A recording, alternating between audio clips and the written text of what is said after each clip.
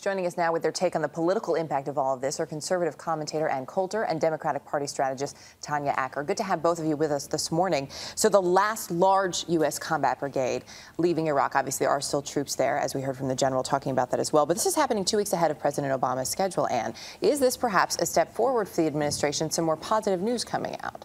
Well, Iraq isn't really his war. That is George Bush's, and it's gone very well.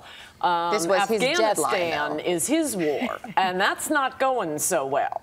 So you're not seeing any positive?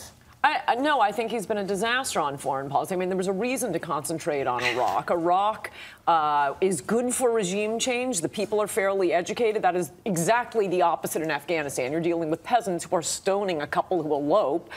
Turning that country into a democracy, I think, is a pipe dream, which is why with Bush, he went in, he knocked out the Taliban, left a few troops behind, but then turned the major war on terrorism into Iraq, a country that's good for the U.S. military, that is sitting on a lot of oil, that's in the middle of a crucial region of the world.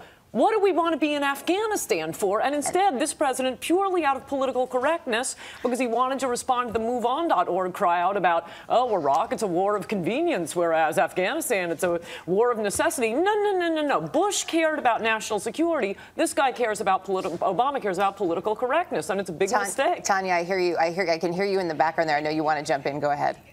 Well, it's so funny because Ann's perspective is so completely ahistorical, and also she seems to not have a very good grasp of American political science. Barack Obama is the president of the United States right now, which means that Iraq is his war. It also means Afghanistan, too, is his war, as it was George Bush's war when he first directed that operation. I'd also remind Ann that Afghanistan borders this country called Pakistan, and there's a reason that we need to keep that country and that region of the world stable. But all that aside, and putting some of that nonsense, bracketing that for a moment, I think the general made a really good point. It is time now that we let the Iraqi people govern themselves. They need to rule themselves, and that military really needs to take responsible for its own country's security. We're not gone.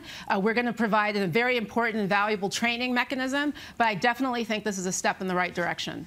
There's been so much talk. It seems every day something new comes out about plans for a mosque and Islamic center near Ground Zero. Tanya, I'll let you kick this one off. We're hearing again from the president on this, saying he doesn't regret those comments. Is this the kind of thing that's going to go away, or is this starting to shape, in fact, the road to November elections?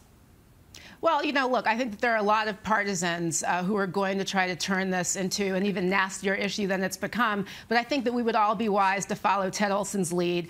George Bush's former Solicitor General, who lost his wife on 9/11, who said that the notion that in the United States of America we would deny people the right to have a religious edifice is simply that's just not. It's unconscionable. And I think the president's doing the right thing. I think that smart Republicans, fair people of all political persuasions are looking at this in really as a constitutional issue and really as a freedom issue. It should not be this political question that it's become. So it shouldn't be a political issue, though. Is it going to continue to be one as we head to November? Well, one person made it not only a political issue, but a national political issue, and that is President Obama, who wanted a standing ovation from a Muslim audience at a Ramadan dinner at the White House. So he comes out in favor of the mosque, and then as soon as he's not in front of a crowd that's going to give him a standing ovation for that, he's taken it back. I don't know what his position is now.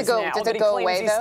Does it go away, or does this continue through November? Not until we know what's going to happen to that mosque at Ground Zero. And I will say Tanya is absolutely giving the Democratic position. America, you want a mosque at Ground Zero, you vote for the Democrats. No, I'm giving the American position, Ann. I'm giving the American position because my Constitution says ladies, we have to leave it there. But there is much more to talk about in the months ahead. Don't worry. Tanya Acker and Coulter, good to have both of you with us this morning.